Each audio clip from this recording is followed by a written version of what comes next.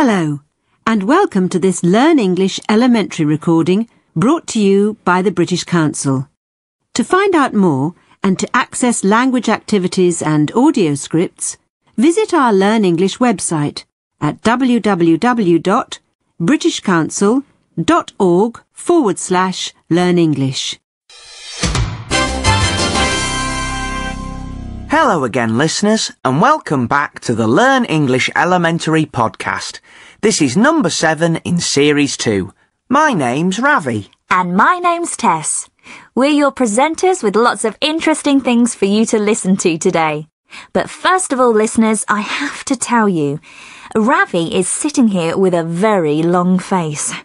You look really upset, Ravi. Do you want to tell the listeners what's up? Tess is just teasing me because I don't like the weather today. Ravi has been complaining since he arrived at the studio. Well, I know, but really, Tess, I've had an awful journey here. It's okay for you because you come in the car, but I come on the underground, and it is just awful when it's raining. I got wet walking to the station, and then everybody was on the train with their wet coats and wet umbrellas. I hate it. Oh, come on. You can't complain about a little bit of rain. Honestly, you complain when it's too hot. You complain when it's too cold. I don't complain that much. Yeah?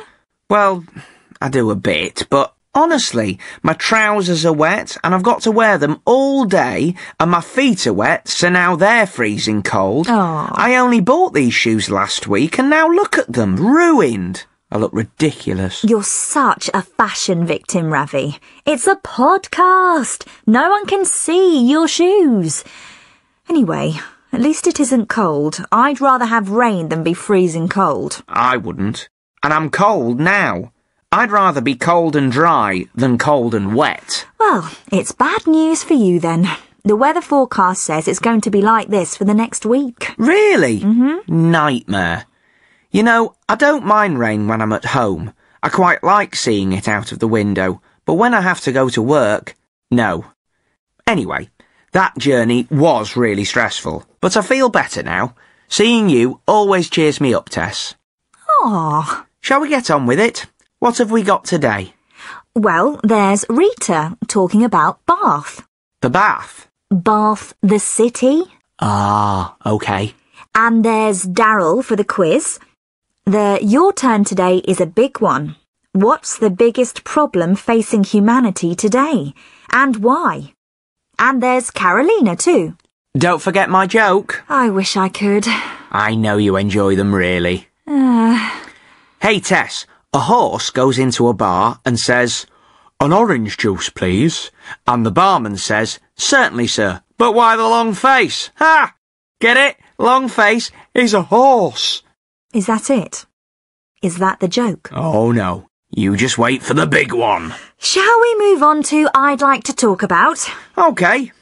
I'd like to talk about, listeners, is the part of the podcast when someone tells us about something, something that they're interested in or something that's important to them. A person, a place, a hobby, anything really. Yes, absolutely anything. And today we've got Rita with us in the studio. Rita's 21 years old. That's right, isn't it, Rita? Yeah, that's right. And what do you do? I've got a shop, a small shop. I sell second-hand clothes. You know, old clothes, mostly from the 1940s and 50s. Great. I love the dress you're wearing.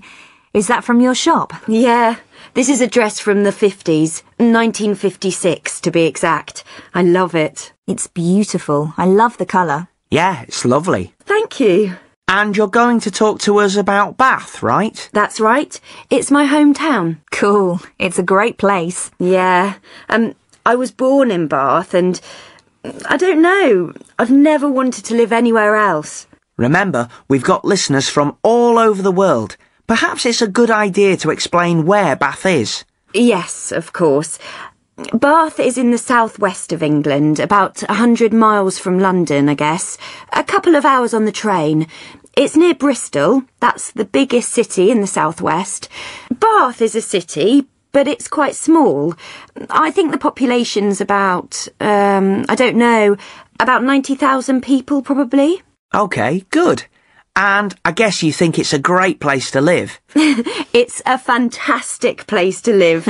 Great restaurants, theatres, shops, lovely old pubs, beautiful buildings, music festivals, and a fantastic nightlife.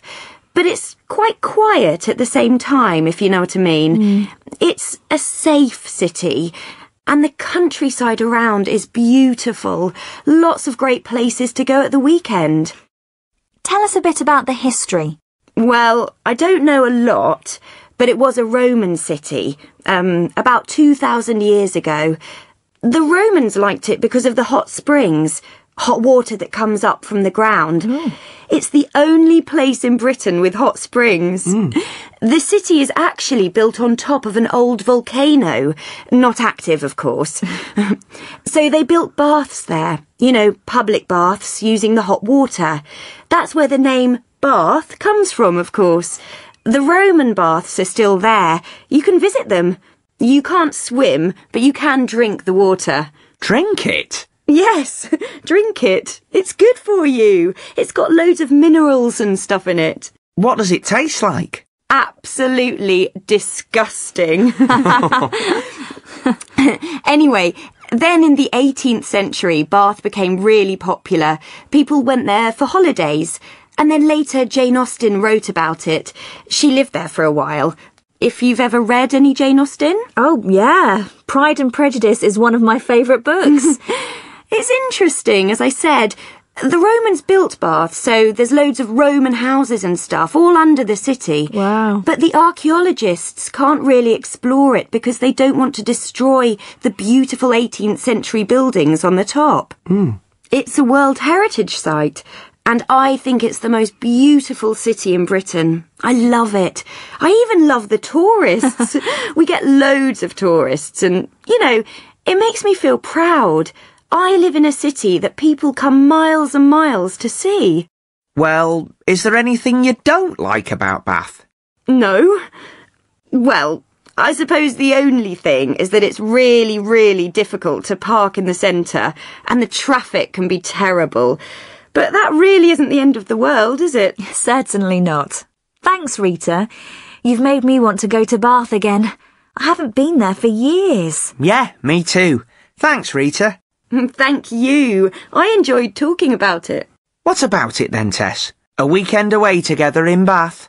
Let me think about it. That was a really good idea for I'd like to talk about, wasn't it? It would be really interesting to hear about other people's hometowns.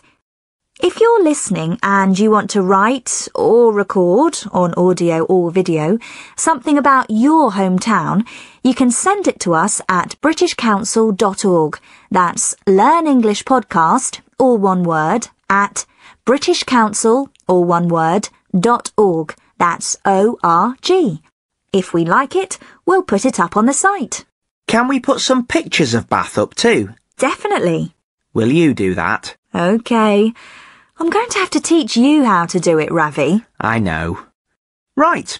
Speaking of computers, it's time for the quiz. We've got Darryl waiting to play. Hello, Darryl. Hello, Ravi. Where are you today, Darryl? I'm in Skipton, in North Yorkshire. Oh, I know it. I've got an uncle who lives in Skipton. Is it raining there as much as it is here today? It's pretty wet, yeah, but I don't mind the rain. I'm going to go for a walk later with my dogs. Lucky you. Are you not working today? Not today, no. What do you do? I work at a golf course. I'm a groundsman. OK. So what does a groundsman do? We look after the golf course, make sure the grass is OK and all of that. It's like being a gardener. I see. Do you know anything about computers? Ravi, you're not supposed to tell people what the quiz is about before we start. That's the second time you've said it. Oops. Well, let's get on with it. We're going to play Hot Seat, Darryl. I've got these cards with some words on them, and I'm going to give them to Tess, and she has to explain the words to you, and you have to guess what the words are, OK? OK. And all the words are on the same topic. And I think we all know what that is, Ravi. And the topic today is computers and computing. Computers and computing. You've got 1 minute starting from now. OK, this one is the thing you hold to move around the screen. Small thing, it's an animal as well. Mouse. Yes. Next one. The thing you type on. Oh, keyboard. Yes, well done. Oh gosh, the thing with the picture on it. The screen. Monitor. Yes! This is something on the computer that does something. Sorry, that's a terrible clue. You have these on your computer and they make it do things. You might have one for editing photos, one for sending email. I don't know. You have them on TV too. Oh, program. OK, right. OK, the computer and the monitor and everything are all, programs and things are software, but the other things are... Hardware. That's right. OK, the little thing you move around the screen. Mouse? No, you use the mouse to move it. The little arrow or whatever, you know. Oh, I know it. Oh, what do you call it? Cursor. Right. Oh, this one's a bad thing. You don't want your computer to get one of these. It makes everything go... A Trojan? A virus? Virus, yes. Time's up. Well done, you two. How many was that? Hang on. Mouse, keyboard, monitor, program, hardware, cursor, virus. 1, 2, 3, 4, 5, 6, 7. Well done, Daryl. Sorry, I wasn't very good at that. That's okay, Tess. Thank you. OK, Daryl, thanks for playing. We'll send you some bits and pieces. Enjoy your walk. Thanks, Ravi. Bye. Bye. OK, still to come, we've got your turn and we've got Carolina. And the joke. And the joke. After this. Your Turn is the part of the podcast when we ask people what they think about a topic. Sometimes serious, sometimes not so serious. It's quite a serious one today because we asked people, what's the biggest problem facing humanity today and why? So let's hear what they said. I think the biggest problem facing humanity today is selfishness. Everybody sits around and talks about environmental issues and problems, but very few people as individuals are actually prepared to give up their cars or their way of life to do anything about it. I think the biggest problem is the divide between the Western world and those of us that have money, have wealth, have resources, and the poor people that don't have enough to live and they're starving and they drink dirty water and things like that. I think we should spread the wealth more. I think the biggest problem facing humanity today is that people don't listen to each other and they don't get to know each other and to understand each other's opinions. All the people that I have met from all the different countries I've been to all want more or less the same things. They want to be happy and healthy and to be able to look after their families and get a good education for their children. And I think that war and political problems and disagreements are all because we don't listen to each other and we don't try to understand each other. The biggest problem facing humanity today is climate change. It's a massive problem because I don't think people understand the effects completely and therefore will not act. That's such a big question. Probably the biggest thing for our futures, I think, is the environment and protecting what we have.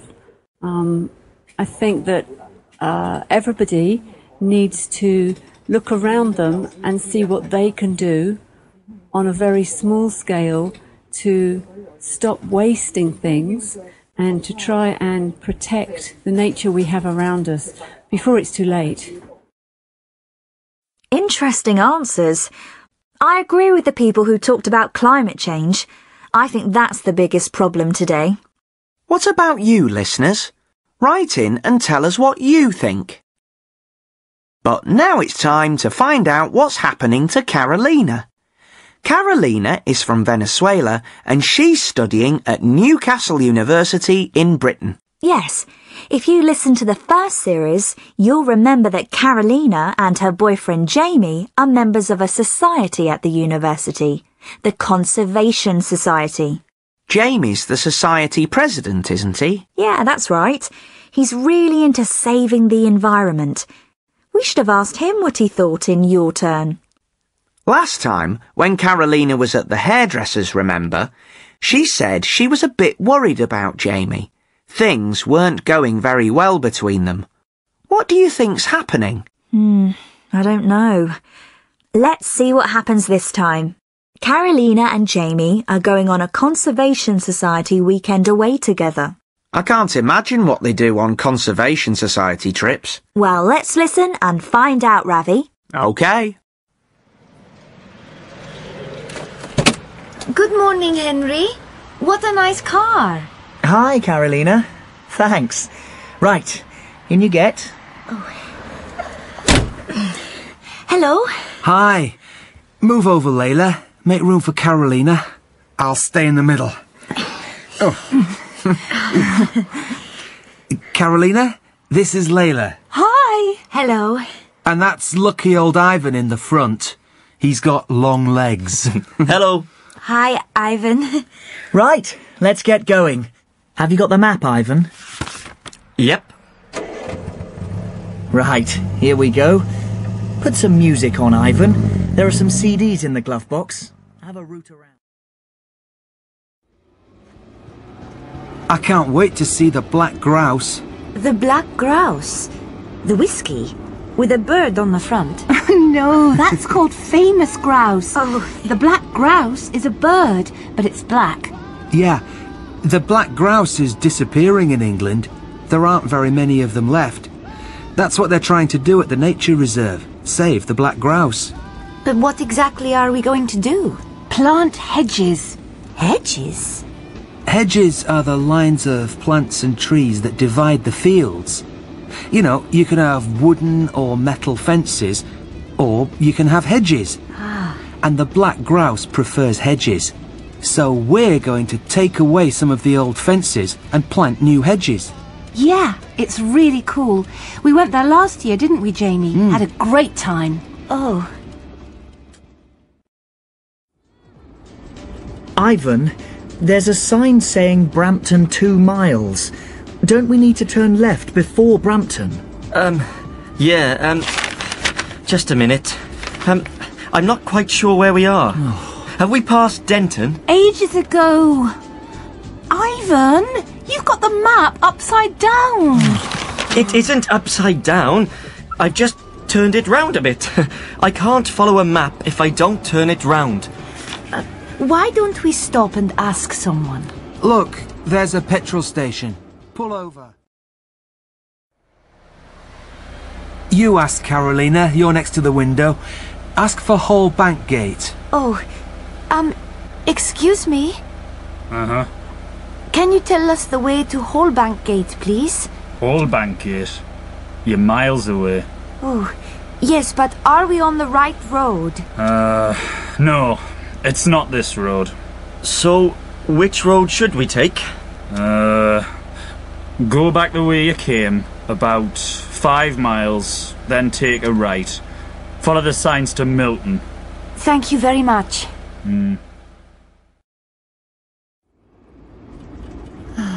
Oh, I'm hungry. Me too. Me too. Where did you put the sandwiches, Henry? They're in the plastic bag. In the back somewhere. Oh, Henry? This is a bag of rubbish. What? This bag is full of rubbish. Oh. Don't tell me. You put the bag of sandwiches in the rubbish and put the bag of rubbish in the car. Oh, no. Oh, well, I'm sorry. It's an easy mistake to make. Are we nearly there, Henry? Ivan? Well, I'm not quite sure where we are, to be honest. If we're on this road, here, look, this yellow one, well, we should be there by now. Leave it. Come on. Not again. Stop and ask someone, Henry. Excuse me? Oh, yes? We're trying to get to Hallbank Gate. Is this the right way? Hallbank Gate? No, dear. This is the road to Farnham. Hallbank Gate's in the other direction. Oh, no. How far is it? Not far. Go back the way you came for about 2 miles, then turn right. Okay. There's a pub on the corner called the Old Duke. Uh-huh. Then go straight on till you come to the main road, then turn right again. Mm-hmm. You'll see the sign to Hallbank Gate. You can't miss it. Thank you very much.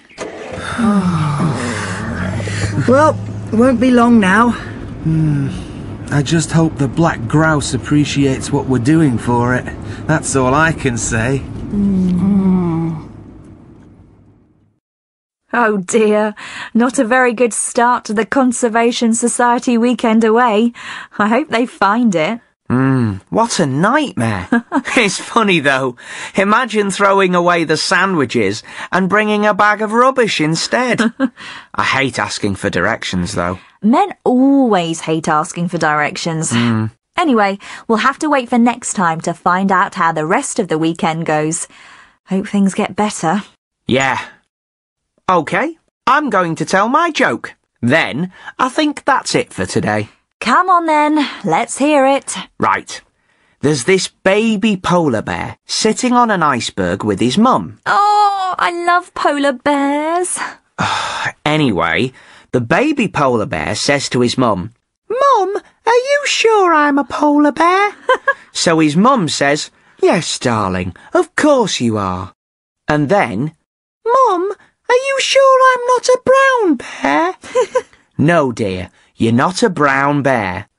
"Well, what about a black bear then? Maybe I'm a black bear."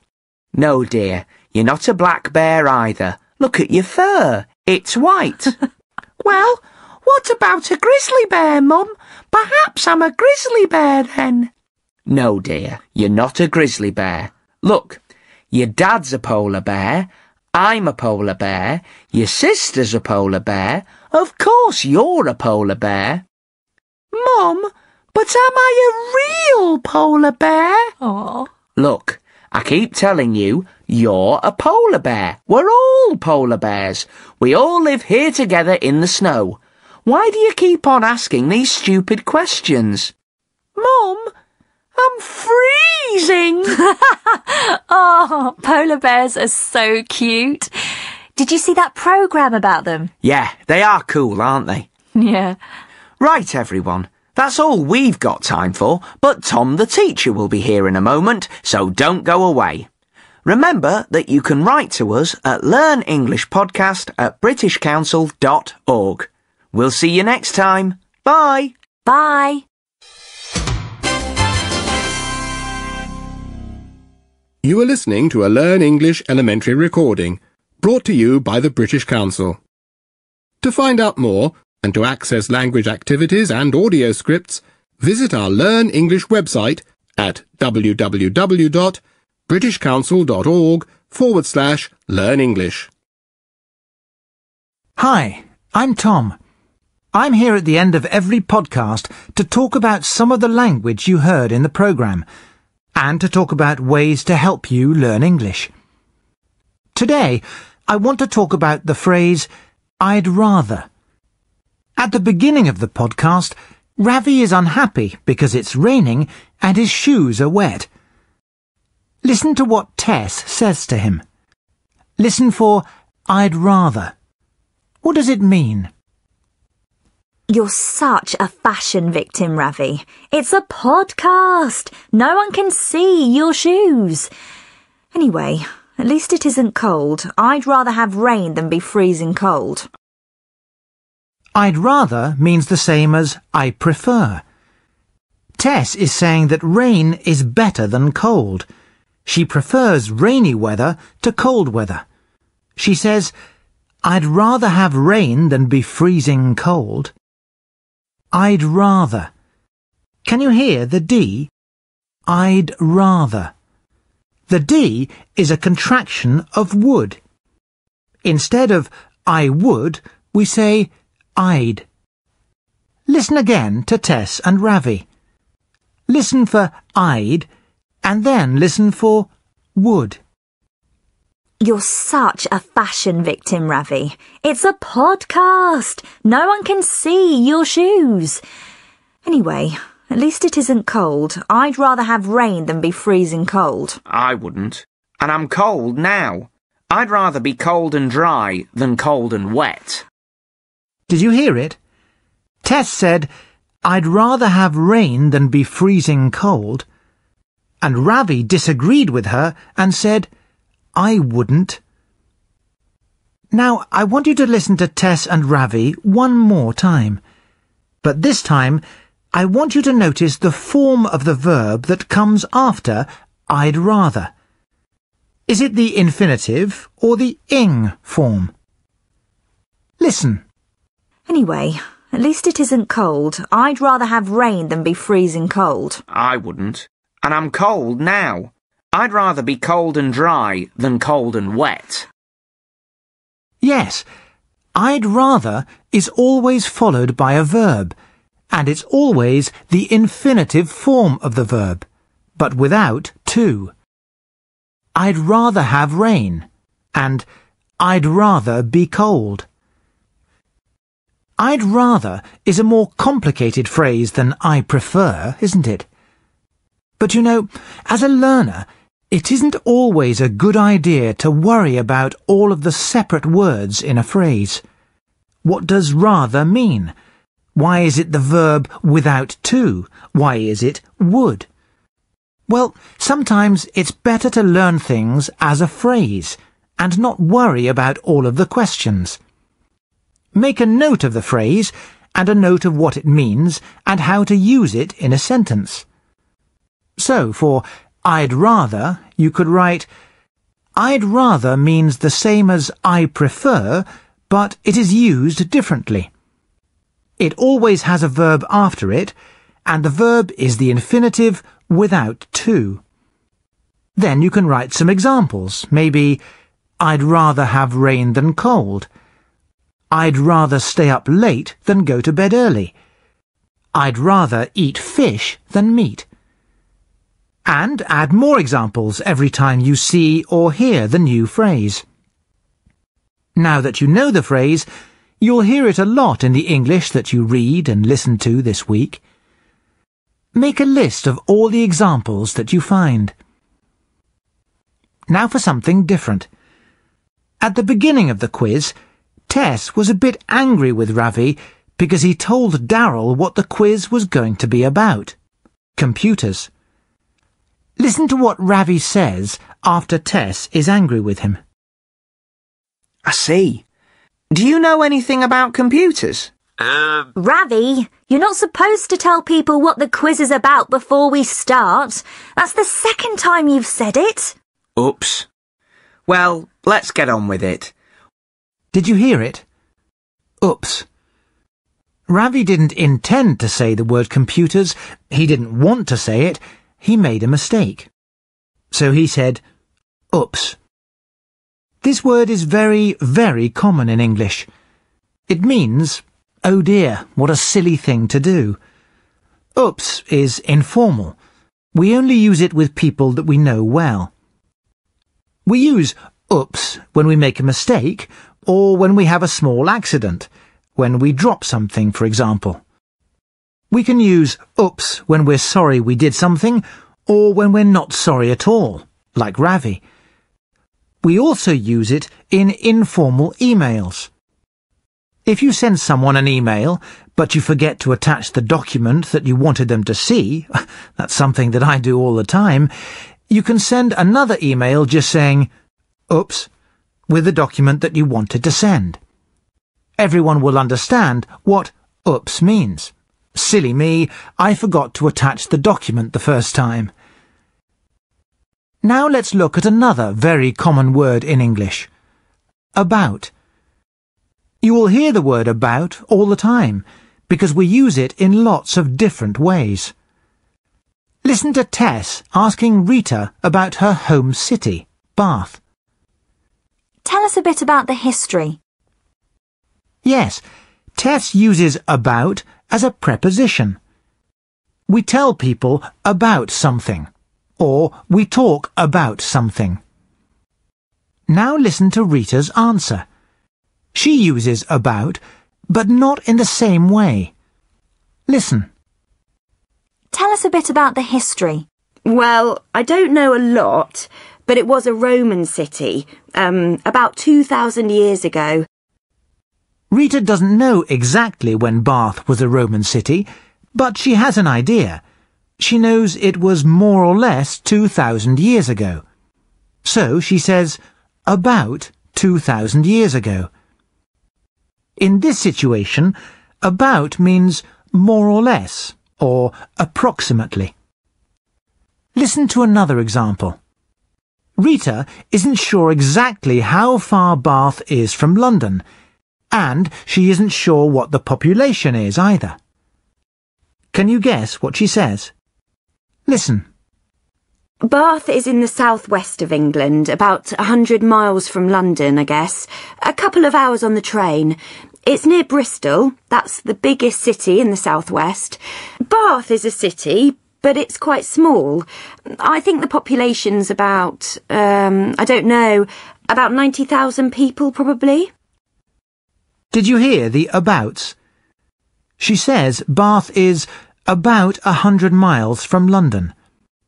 And she says the population is about 90,000 people, probably. Because she isn't sure. About is a very useful word. People use it a lot when they're giving directions. Remember Catolina and her friends on the way to the nature reserve? They got lost and had to ask for directions. Listen. So, which road should we take? Go back the way you came, about 5 miles, then take a right. Follow the signs to Milton. The man says, go back the way you came, about 5 miles, then take a right.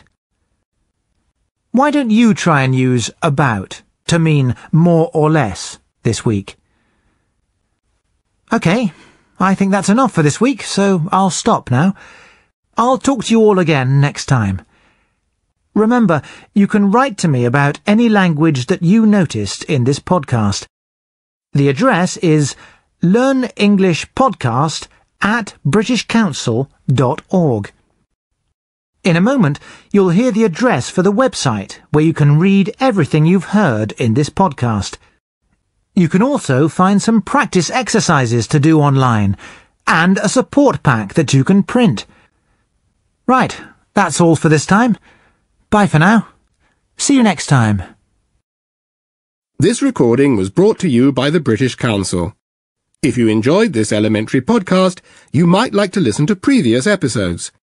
You can also listen to our other Learn English podcasts, such as Themes, Stories and Poems, and Professional English.